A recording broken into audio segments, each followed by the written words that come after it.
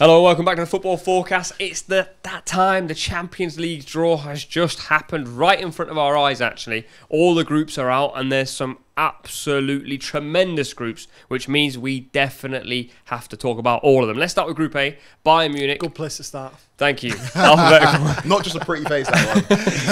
Bayern Munich, Manchester United, Copenhagen, and Galatasaray. So much narrative to this. Kweku, we love narrative. We love narrative. We do love narrative. And yeah, two superpowers in Manchester United and Bayern Munich.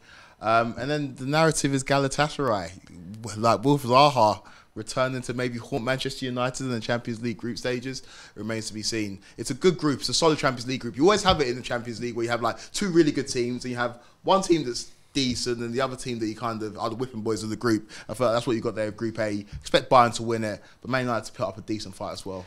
Also, the Harry Kane narrative. Harry Kane was meant to potentially go to Manchester United.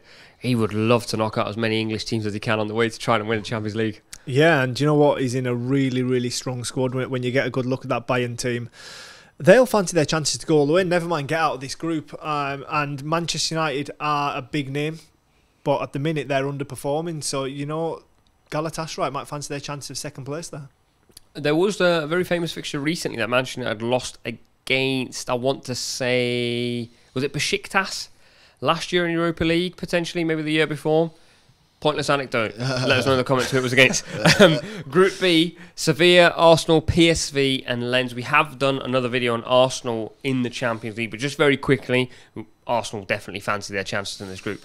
Yeah, for me, when I get a quick look at that group, I'm looking at Arsenal and Seville to go through, even though Seville might want to go third and drop down to the Europa. I don't think they're going to get that this year. I think they're going to go through with Arsenal. If they finish third this year, there are questions that seriously need to be asked. Group C, Napoli, Real Madrid, FC Braga and Union Berlin. Lovely story there. Obviously, I think we spoke about this last season. Napoli had the amazing season last year in the Serie A. Real Madrid come into this year's Champions League. No Thibaut Courtois, no Karim Benzema. And more often than not, year after year, we normally say they've got the knack and they'll go all the way because they've got it. But they were destroyed by Manchester United, Man City, should I say, last season. Do you think that's going to have a bit of an effect coming into this season? Yeah, when you name the names that you named there, Courtois and Benzema missing, they're huge. They're irreplaceable players, in all fairness. So I don't think it's quite the same Real Madrid. We might see a little bit of a downturn of what we're used to in this competition from them. And I probably think, looking at that, I expect them to go through in the group, don't get me wrong. But Napoli's the powerhouse of that group. Yeah, Napoli obviously had a great season last year. Real Madrid, like you say, they've just got that heritage when it comes to Champions League football. The injury to Courtois is a big one. Yeah. I can't see a team with Kepa in goal winning the Champions League. You know all about that? Yeah, I would know about that. I don't know. I think it's going to be tough on Real Madrid, but as football fans who've seen it year after year after year after year, with someone like Jude Bellingham in their ranks, you can't ever rule them out, but I think it's going to be quite tough for them this season. So far, all pretty obvious. This one where it gets a bit interesting, because I know for a fact Glenn has not watched any of these teams. Well, do you know, I'm looking at this group and I'm thinking, I'm not interested in that group. Group D, Benfica, Inter Milan, Salzburg and Real Sociedad. Football purists will say they'll enjoy watching Sociedad. Maybe Salzburg, who over the last few years have caused a few upsets. Then you've got Inter Milan, last year's Champions League finalists, but the team looks very different.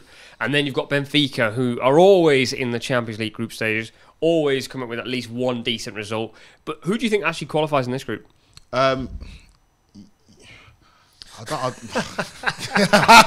said, I'd say Inter Milan. I'd say Inter Milan. They got to the Champions League final last season. It'd be pretty disrespectful in a group that contains Real Sociedad, Salzburg, and Benfica to say that Inter Milan wouldn't qualify. And Benfica are always fun to watch in terms of if you're doing a scouting mission, especially for those FM players out there. Benfica, in terms of players translating into other major European leagues, the Portuguese league does travel quite well. So I'm going to say Inter Milan and Benfica from that group. I would agree with Inter, but I would go with Sociedad. Good shout. To be fair, they were very, very good last season in Europa. Although David Silva has now retired, by the way, what a footballer. Group E, Feyenoord, Atletico Madrid, Lazio, Celtic. Another group where, I mean, I actually think this group could be interesting. Yeah. Lazio are an interesting watch. Feyenoord are very attacking. Celtic, obviously, always bring that Champions League heritage. And then Atletico Madrid, a few people have backed them to actually go very far in the Champions League and also win the league. They just came off the back of a 7-0 win against Real Vallecano.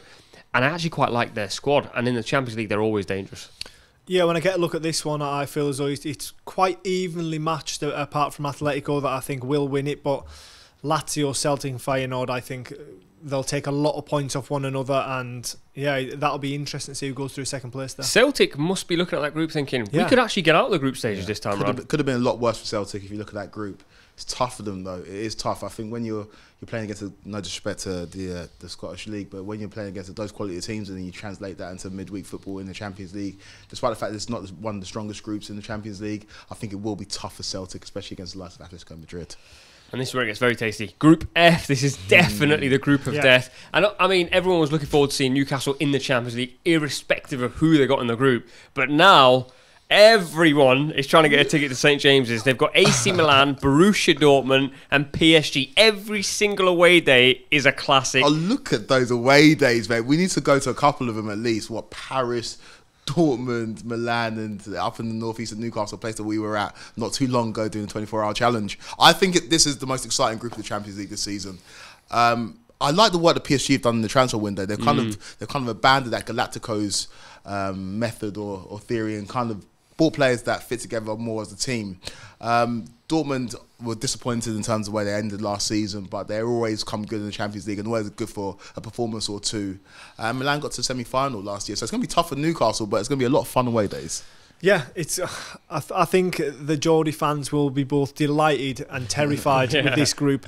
But you know what? When I do get a look at it, and they're big names, don't get me wrong, Paris, Milan, Dortmund, but Newcastle at their best, they can do a job on those, and they'll fancy their chances.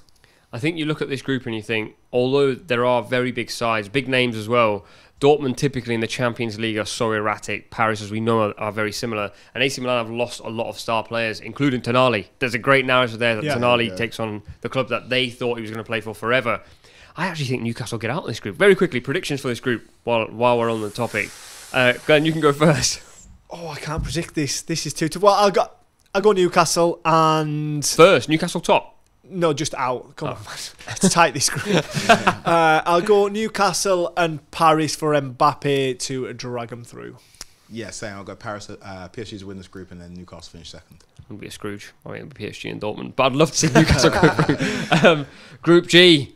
I mean, when the draw was happening, we predicted half of it, let's be honest. Man City, Leipzig, who love playing, young boys, and then, although this is spelt like this, it's actually Red Star Belgrade for us. What do we make of this group? It doesn't help that the most competitive team in this group, barring Man City, is Leipzig, and then Man City have taken Leipzig's best player. And their other best player has gone to Liverpool, so it's going to be quite tough for Leipzig to compete with Man City in terms of winning this group, but you do expect them to qualify when you come up against the likes of Young Boys and Red Star Belgrade. I think the pick of those groups are clearly Man City and Leipzig. Before you give your predictions, I'd love for you to read out what Red Star Belgrade is spelled in front of us here. Crovenza Zavenda? Not bad, not bad. Not bad. What, do you know it? No. So it's not bad. It could actually be really, really bad. City must be licking their lips. It's like a free pass, isn't it? I mean, come on. City first, Leipzig second. Yeah, I completely agree with that. I'd love to see a young boy surprise, but don't think it's going to happen. And then Group H, Barcelona back in the big time. Porto, Shakhtar Donetsk, and then Royal Antwerp. I've got to be honest, looking at all these groups, it's actually probably only maybe one where I'm sitting down for every single game, and every other group I'm going, there's at least a couple of midweeks there we can relax with our kids, for me and Glenn. Who'd you back for this one?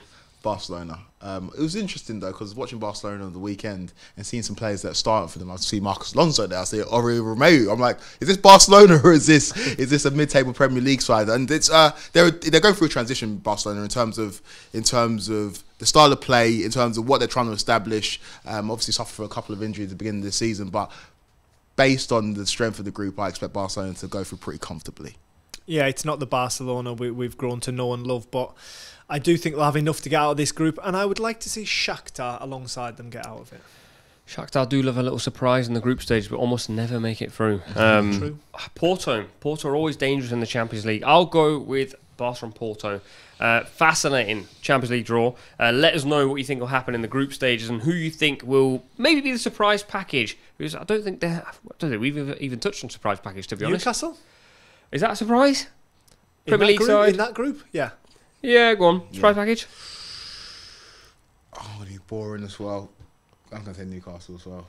Let's give it to Yeah, Galatasaray Newcastle. for my good friend Wilfried Zaha. Let us know in the comments what you think will happen in the Champions League group stages.